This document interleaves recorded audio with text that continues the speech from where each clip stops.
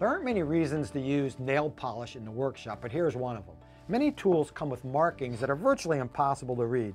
Wire strippers with little gauge numbers there. Many squares have numbers and graduations that are hard to read. Sockets in particular. Here's a 13 millimeter socket. I mean, I don't know if it's me or what, but that's virtually impossible to read. So we're going to highlight it with white nail polish. So shake it up, make sure it's mixed well, and just brush it on. You don't have to worry about if it's a little sloppy because most of this is going to come off in a second or two. And brush it on, nice coating over the entire area.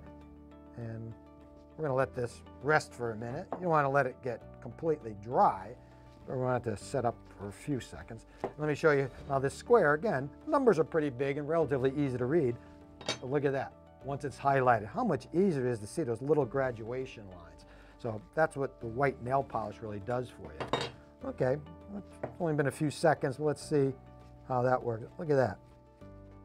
13 millimeters, clear as a bell.